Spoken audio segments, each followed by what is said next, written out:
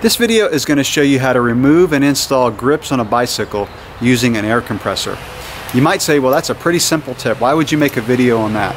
Well, when someone showed me this tip years ago, it saved me so much time and effort in putting these grips on and off. I used to use hairspray to put the grips on, which worked okay, but if it ever got wet, it would cause the grip to come loose.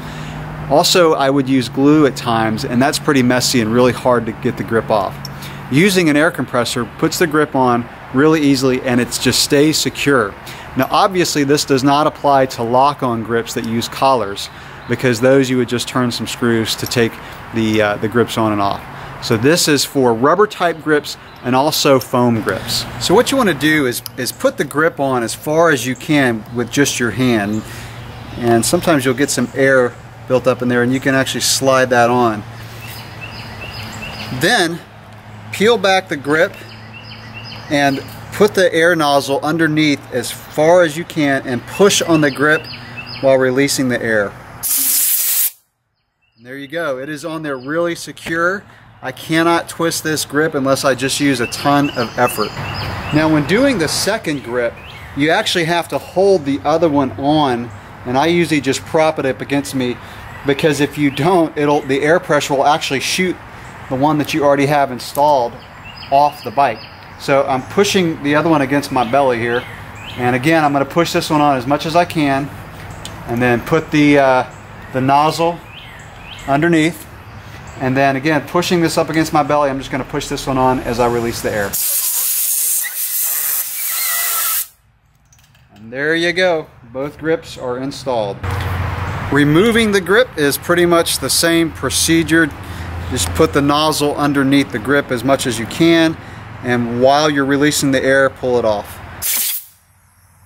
Foam grips can be a bear to install, and I've actually tried to do this without air, and it took me like half an hour. So I'm going to attempt to do this one. These, when they're new, are just really stiff. So again, I've put this on as far as I can. I'm going to open up the grip, try to stick this air nozzle under there as best I can, and then give it a shot.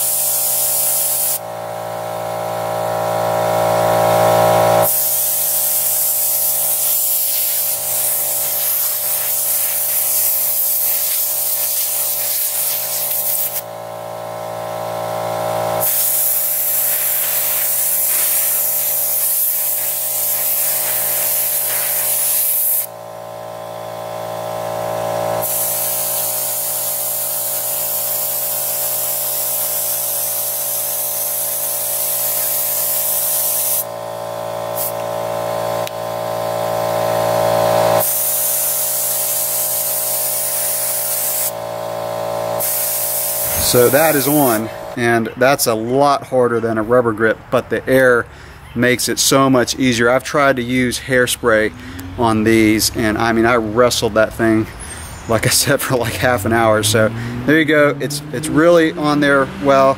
I like the foam grips, by the way, because of the way they feel. They're really light. Once you get them on, they are on.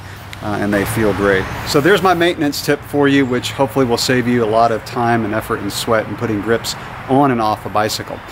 Now, one thing nice about this tip is because it's so easy to get the rubber ones on and off, when they start to just get a little bit of play in them, maybe you got some sweat in there or some rainwater or whatever, it's really easy to get them off, dry it out with the air compressor, and then put the rubber ones back on. The foam ones I found just stay put. Even when you get them wet, they just don't move. But if they do, you can pull it off, use the same technique, and put them back on. Thanks for watching.